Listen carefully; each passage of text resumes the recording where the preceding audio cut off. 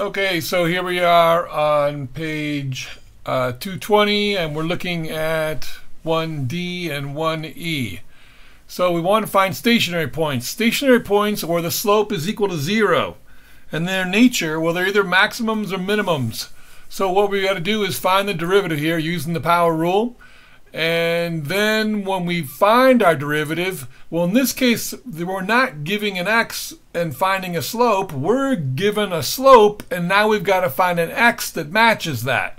So we're going to solve this like a quadratic. We're going to factor out the 3, and we're going to find out that, whoops, let's do this right. It's going to be 2x minus 3.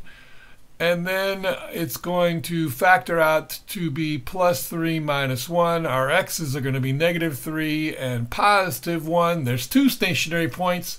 These are just the x's. In order to find the y's, we've got to plug them back into the original. And you've got to make sure you plug them back into the original function. The original function is where I get the points.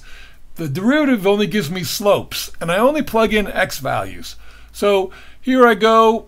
I get the first one, it's negative 17. I plug in the second one, a 1. That's going to be 15. These are my 2 points. Now, what I find out if they're a maximum or minimum, I'm going to use a second derivative. So all I got to do is take the derivative of the derivative.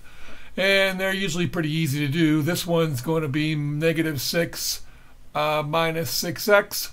And then I'm going to plug in the x of my stationary point, negative 3. And if it's positive, it'll be a minimum point, and if it's negative, it'll be a maximum point. Well, this one's positive, so we know it's a minimum point. I plug in the other point, the other x, and I find out that it's negative, and so I know that that's a maximum point. Okay, so let's look at the other one. Same situation though, we have to looking for a stationary point, so we're looking for the x's where the slope is 0. We find the derivative, and then what we do is we make the derivative equal to 0 because that's the slope we are given when it's a stationary point. We're going to get the x by itself in this case. We take the cube root of both sides. We find out that our x is going to be negative 1. And then we take our negative 1, plug it back into the original to find out the y value. And we find out the y value is going to be negative 4.